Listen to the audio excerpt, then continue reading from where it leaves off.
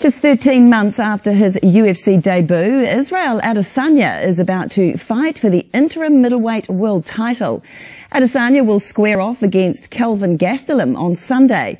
But the fight the Nigerian-born Kiwi really wants is against a Kiwi-born Aussie.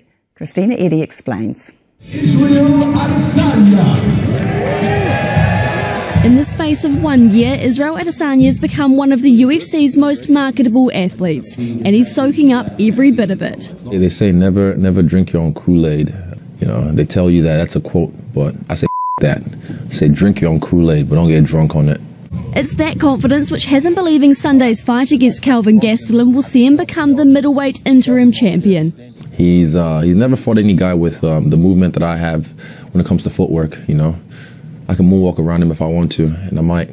The numbers favour Adesanya. His record is 5-0 compared to 10-3 for Gastelum. But more importantly, the Kiwi has an 18-centimetre height advantage. We've got a fighter who's short and a fighter who's tall.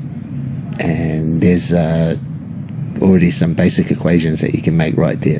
The bookies have already done those equations, installing Adesanya as the clear favourite. I'm going to win because I prepared for this fight. I got ready for this fight, not because the oddmakers feel or have a hunch that I might win.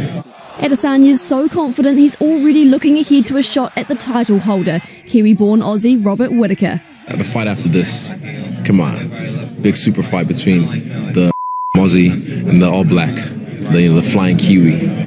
Whittaker's only defended his title once in almost 2 years and is recovering from a hernia surgery. Everything's going to script for Adesanya. The silver fight was the end of my first movie. Leading up to this fight is the beginning of my next movie, and it's going to end after the Whittaker fight.